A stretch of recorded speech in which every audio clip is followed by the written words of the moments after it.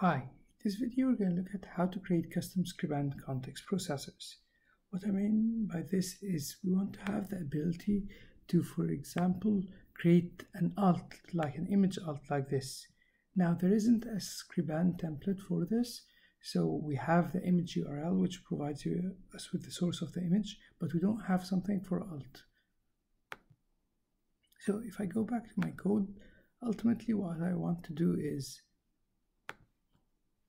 I'll just open this with code.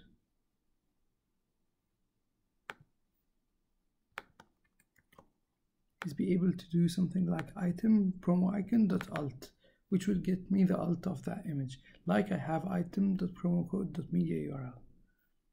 Now, in order to do so, what we need to do is I'm going to go to my Scriban and I'll have something called get alt image.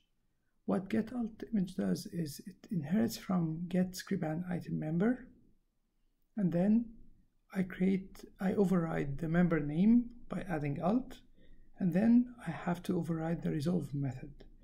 In our scenario, what the resolve method will do is get the media item from args.item, and then just get image.alt and add it to the args.member value. And this will generate the actual alt for the image, or create this attribute or this extension for the field. Now you have to not forget to also synchronize this or add this as part of your get Scriban item members so that it actually works. Thanks for watching.